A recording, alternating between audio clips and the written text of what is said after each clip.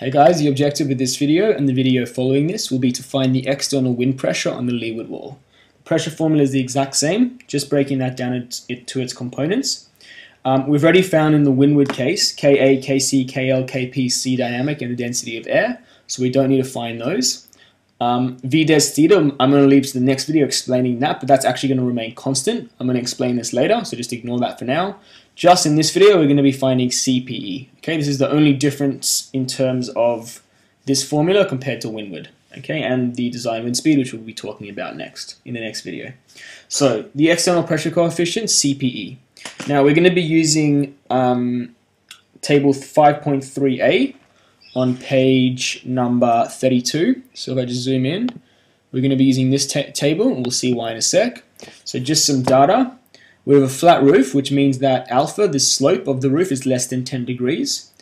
D on B, which is the ratio of side wall to windward wall, is 60 on 60.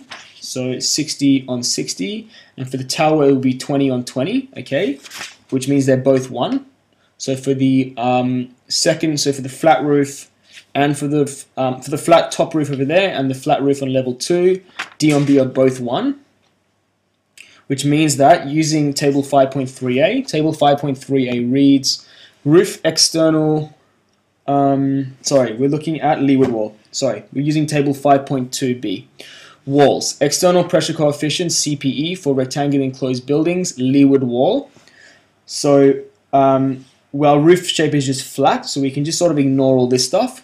We just need to go to roof pitch, okay? So you can see that our roof pitch is less than 10 degrees, because it's flat. The D on B ratio we said was 1, which means that our CPE value is just going to be minus 0.5. Okay, so it's pretty simple. CPE is minus 0.5 from table 5.2b on page 32. Now we're going to be